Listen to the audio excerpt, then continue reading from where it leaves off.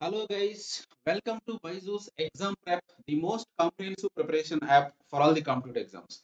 So today I wanted to give you a small trick regarding how to identify the prime implicants. So very easily. So just please observe carefully this example. With the help of example I'll tell you. And this is about my brief profile. Just have a look at my profile. And myself Murali Krishna Bokasamudram. I'm having 21 plus years of teaching experience and have a look at a glance. This is my profile. Okay. Now, so there is Gate Rankers Monsoon program. You can just have a look at and you can register for this. And there is a interactive workshop on 2nd July at 12 noon. You can also just join for this to understand 7 months enough to get all India rank under 100. Okay. So now let's see how we can identify a prime implicant. So simple tricks I will give you with the help of examples. So basically, prime implicants just by using if any equation of the Boolean function is given by means of some notations, okay, sigma notation or pi notation, first convert into this map. So 4 variable map or 3 variable map depends on the number of variables here. So it's a 4 variable map here. Usually you just do how you are doing the minimization.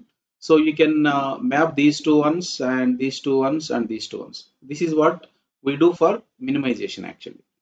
Okay. And in addition to that, some more implicants we can have. Those are prime implicants.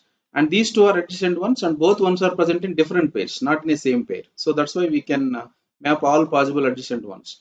And these two are also adjacent. So total 1, 2, 3, 4, 5 prime implicants. So the number of prime implicants is equal to 5. And essential prime implicants, we have to find out the number of distinguished ones. So this is a distinguished one. Distinguished one means the one present in only one prime implicant, not multiple prime implicants. For example, this one is present in this prime implicant and also this prime implicant. So that is not a distinguished one. A prime implicant that contains one or more distinguished ones, minimum one distinguished one, it's a essential prime implicant. So there are two essential prime implicants. Okay, so very simple just by using the K-map. And one more example I'll tell you. So if you wanted to find out the prime implicants here, so you can plot as if you are plotting these things, these top two and bottom two, and 4 corner ones also comes under one quad. 4 corner ones we can plot, and also you can plot any of the 4 ones possible, but there are no 4 ones contiguous. So this is and this one. So two quads and two pairs as of now, and all adjacent possibilities you have to find out now. So this is one prime implicant, this is one prime implicant, this is also one prime implicant. Hope everybody understood. And so there are two quads, and how many pairs? Number of pairs are 1, 2, 3, 4, 5. So total 7 prime implicants here. So like that we can find out, and distinguished ones also we can mention. There are two distinguished ones and two essential prime implicants here. So number of prime implicants are 7 and the number of essential prime implicants are 2 here.